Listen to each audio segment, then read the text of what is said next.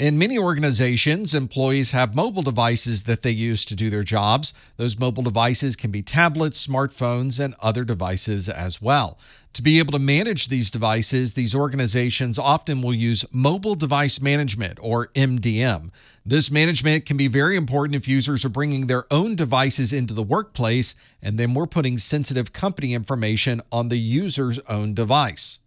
Mobile device management allows us to keep track of where all these systems might be, what data is on the system, and we can manage different aspects of those mobile devices. For example, you can set policies based on applications that are in use, the type of data that's on the device and where the data is stored, if the camera is operational, and almost any other aspect of the functionality of those mobile devices.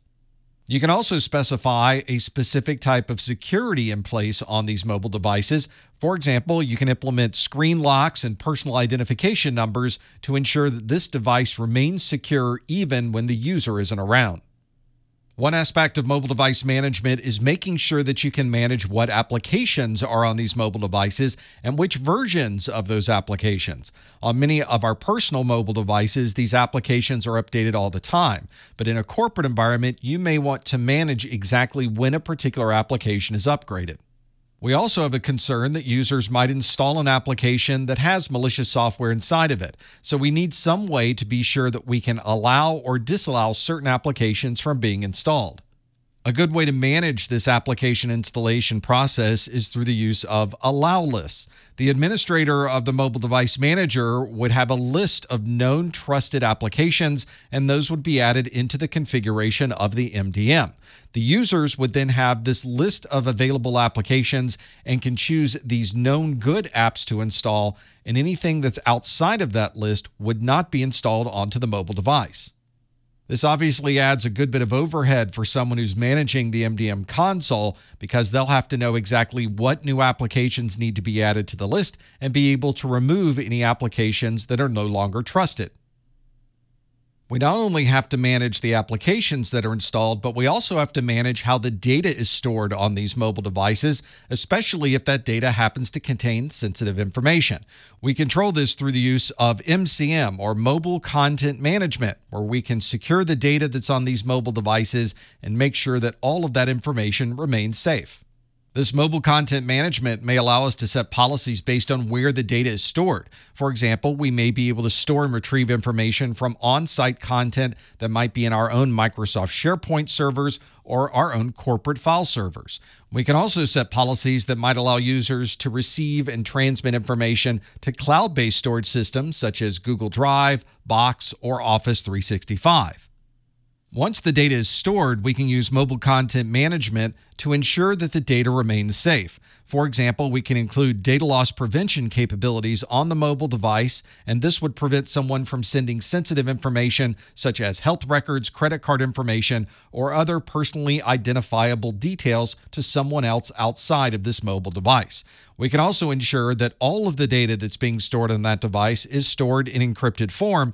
That way, if someone does gain access to this device or the storage of this device, they would not be able to retrieve and view the information that we've privately stored on these tablets and cellular phones.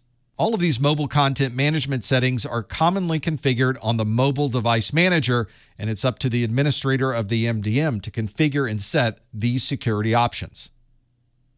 Unfortunately, these mobile devices can sometimes go missing. They might be stolen, someone might leave a device on an airplane or in a coffee shop, so we need to make sure that we have a way to delete everything on that mobile device, even though we don't have physical access to the device. We can do that through a remote wipe functionality. This is usually managed from the mobile device manager, and it allows you to click a button and erase all of the data on that device, even though we may not know exactly where that device happens to be. If this device is connected to a cellular network or connected to a wireless network, it will receive those notices that we want to connect and wipe everything that happens to be on the device. This is something that you would commonly configure before this device is deployed, or it's something that's built into the mobile device manager that you're using. The key with this is that you should always have a backup of your data. These devices are very easily lost or stolen, so as long as we can delete everything on the device and replace it with a new unit, we can restore from that backup and be up and running very quickly. The geolocation functionality of our mobile devices allows us to get very accurate measurements on where that device is physically located in the world. This commonly uses GPS and wireless networks to triangulate the exact location of these mobile devices. This can be great if you lose your device because you can get an accurate map that shows you exactly where the device might be. This can also be a privacy concern since it effectively would show where you happen to be as well. So there are advantages and disadvantages to using these geolocation capabilities. Many mobile devices have the option to disable this geolocation functionality, so you can turn this off and not track where this device happens to be. But if you're on a corporate network, this is usually managed from the mobile device manager, and the administrator of that system will determine whether geolocation is appropriate for your system. Some mobile device managers use that geolocation information to enable geofencing. This allows the mobile device to enable or disable certain features depending on the location of where that device is at any particular moment. For example, you might have your MDM configured to disable the camera when you're inside of the office, but re-enable the camera once you leave the office. Or you could use geofencing as part of your authentication. So when someone is logging into the network, you can check to see where this device is physically located. And if they happen to be in or around the building, you can allow that authentication to continue. If you check the authentication and the user is authenticating from a different country, then you might want to automatically deny that authentication from occurring. Everyone should have a screen lock configured on their mobile device, and this might be especially important if you keep company data on your mobile device. Using a screen lock can ensure that people do not have access to corporate data that might be stored on that particular tablet or smartphone. This could be something as simple as a passcode or personal identification number, or it might be a strong passcode that includes both letters and numbers. There are usually options within the mobile device that allows you to determine what happens when a certain number of incorrect attempts are made. The MDM administrator could configure your system to wait for 10 invalid screen lock attempts in a row, and once you hit the 10th invalid attempt, it deletes everything that's on that mobile device.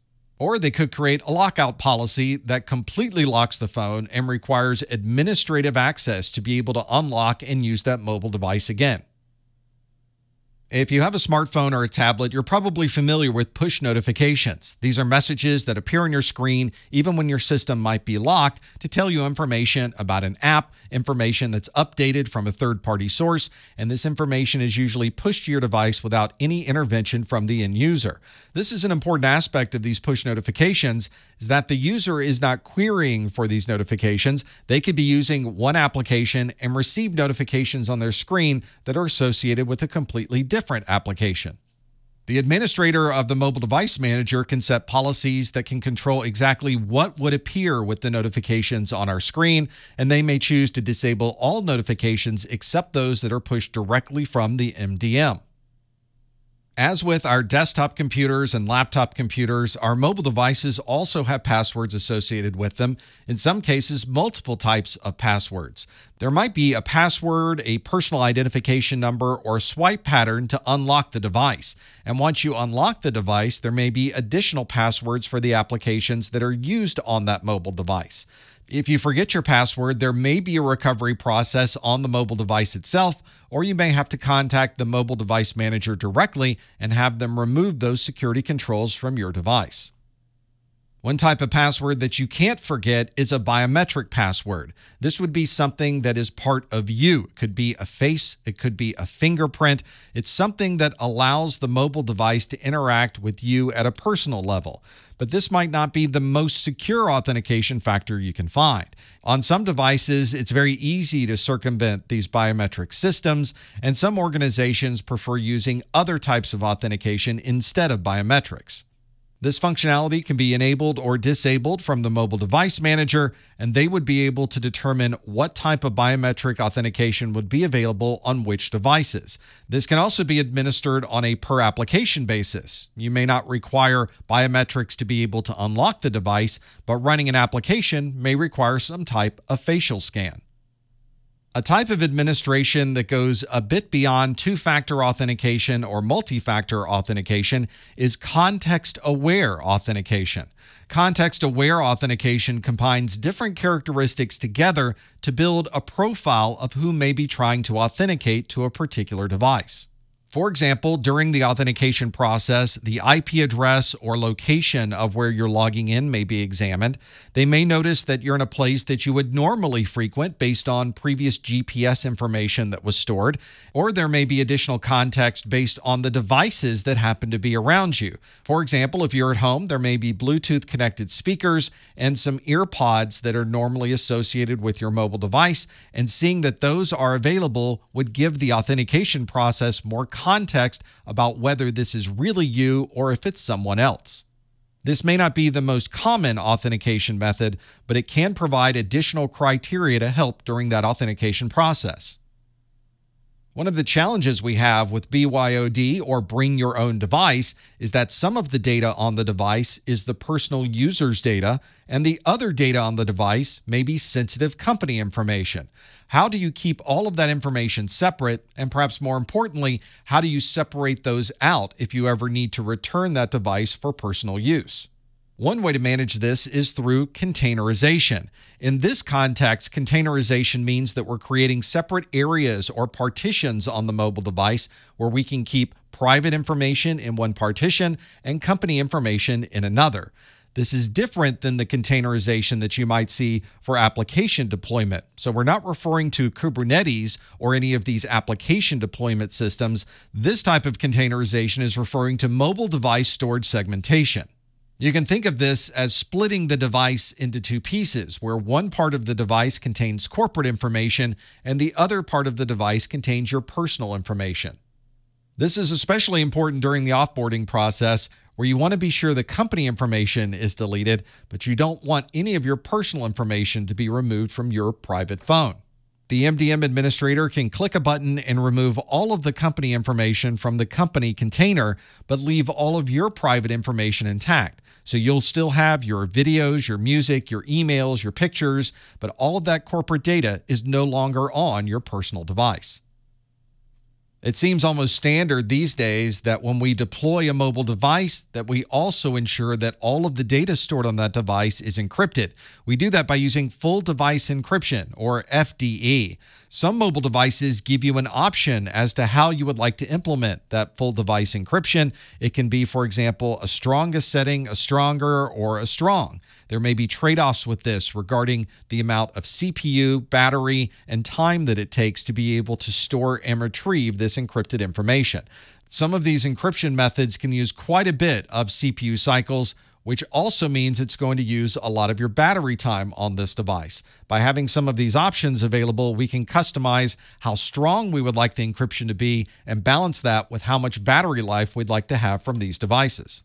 Similar to our desktop and laptop encryption, we have to make sure that we always have the decryption key for our mobile devices as well. If we lose that key, there's no recovery of the data that we'd previously stored in this encrypted form. It's very common that that key is backed up on the mobile device manager in case you need to now use a different piece of hardware, log in with different credentials, and be able to recover all of that encrypted data.